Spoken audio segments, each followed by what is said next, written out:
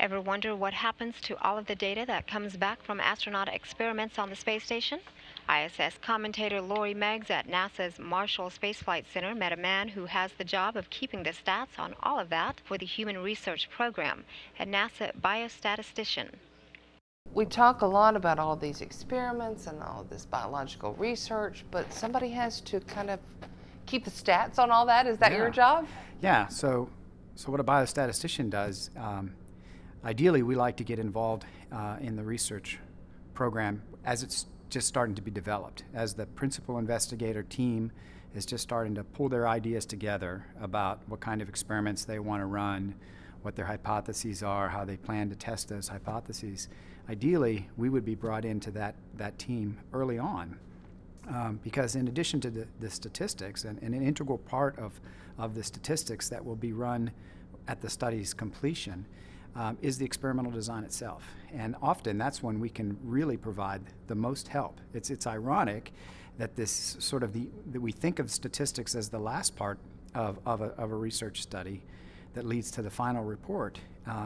But we can be most helpful at the very beginning planning stages of the study, where we might be able to sort of help influence what kinds of data they collect, what kinds of other data that maybe they hadn't thought of could be important in the interpreting of their results. So we try to think about all of that and the experimental design as well to plan the very best study that we think can be done. And so we need to make the absolute best out of every piece of data we can get. So. Is it surprising to you how space station has evolved now? And I guess you're probably busier than ever. Yeah. As we're in full utilization. Yeah, it's incredible, right? Because we're full utilization now. There's a tremendous amount of research that's going on. I think something that a lot of people don't recognize is that the astronauts they serve two roles, right? They are research technicians. They're an extension of the principal investigator, but they're also, for the human side of the research enterprise, they're the experimental subjects too. And there are so many studies that are important, and they're all important, and they're all being flown, but there's only so much time that an astronaut can give. And they participate in as many experiments as they possibly can, but their time is really, really valuable. So sample sizes, unfortunately, aren't as big as we'd like them to be. There's only a handful of astronauts or cosmonauts flying at any given time.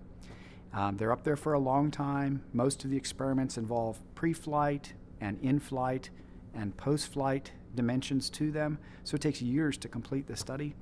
So yeah, we have to be really lean and mean when it comes to sample size and really crisp, clean experimental designs. Do you want to talk about some of the successes you've seen? I mean, can you talk specifically about something? Yeah, we've come a long way in the HRP program, even just in the period of time that I've been involved with NASA.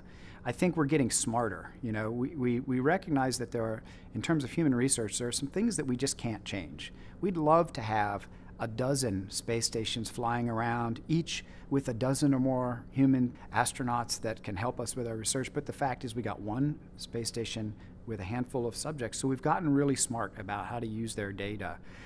We do a lot more in terms of standardized measurements, and we try to communicate with all of our investigator teams that, hey, these are things that we collect on astronauts all the time. Try to work these in if they're relevant, and we've kind of tried to hone in and fine-tune those. But I think that the other aspect that I'm proud about is that the people like me, like biostatisticians, are involved with the researchers in lots of different labs to try to have a better sort of team approach, so we can all bring our collective expertise in making that research possible. Stuff with small n is a particular struggle that I have, and I can bring some expertise to that maybe a principal investigator in the neuro lab or the cardio lab or the muscle and exercise lab, maybe they don't know that expertise in particular. But when we team up and we work together, I think we have much better outcomes. So yeah, we are learning a lot in all these different disciplines. It's a slow process, but it's very deliberate, it's very planned, and I think it's, we're starting to come up with some interesting results. Science is science, right? So we'll always be pushing the next boundary, but I do think that the human research program is getting answers. So it'll take a while before they have all the answers that they need, I think, and we may never actually get all the answers we want, but I think we're chipping away at those really critical questions for enabling space flight and space exploration.